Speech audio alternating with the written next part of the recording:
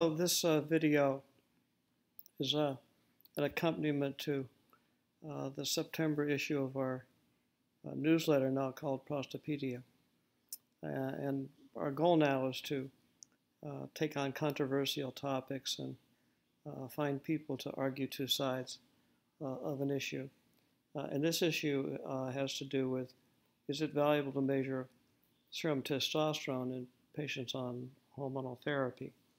And Dr. Klotz takes the position, yes, it is, and presents evidence from his analysis of the clinical trial. Dr. Sussman argues the other side, that there's no value to its measurement.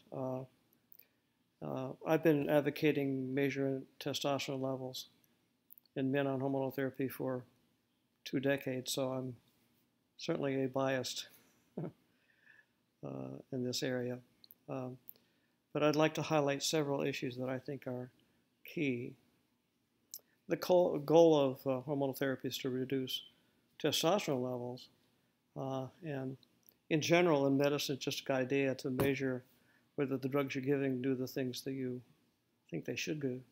So to not measure it would have to require some default justification. One argument I've heard is that serum testosterone doesn't necessarily reflect the concentration in the tumor tissues. I'm a clinical pharmacologist, and that's complete bullshit. Testosterone diffuses across barriers in the body with great ease. It's very fat soluble and moves across membranes. The very fact that we can give it as a gel on your skin and maintain adequate blood levels is certainly proof positive. But it moves across cell membranes, across the blood-brain barrier with great speed.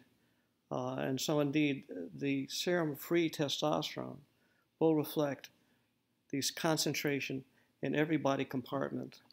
It would take extraordinarily fast destruction in an organ for that free testosterone level in that tissue to be lower than the blood-free testosterone.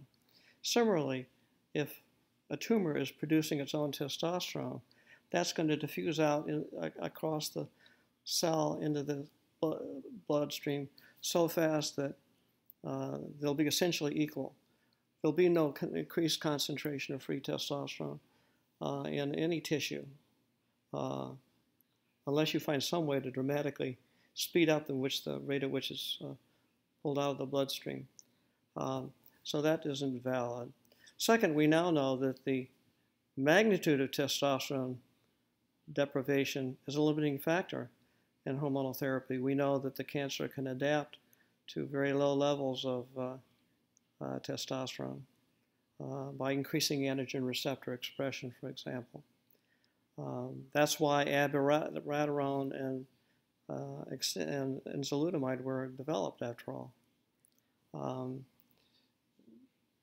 One of the advantages of abiraterone, Zytiga by another name, is that it reduces testosterone levels so low they can't even be measured. So then there's another argument.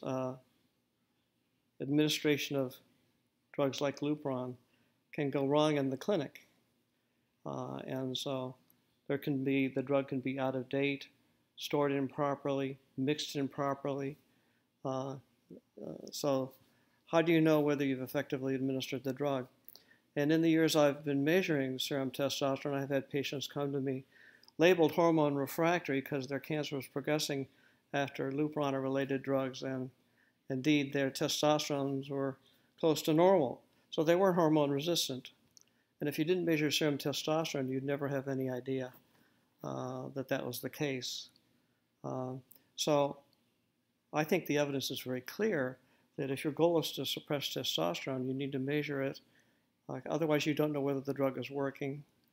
And there's proven beyond a shadow of a doubt that excess testosterone remaining can cause survival of cells that are partially hormone resistant. And as a pharmacologist, the statement that the blood levels don't reflect the tissue just doesn't make any sense.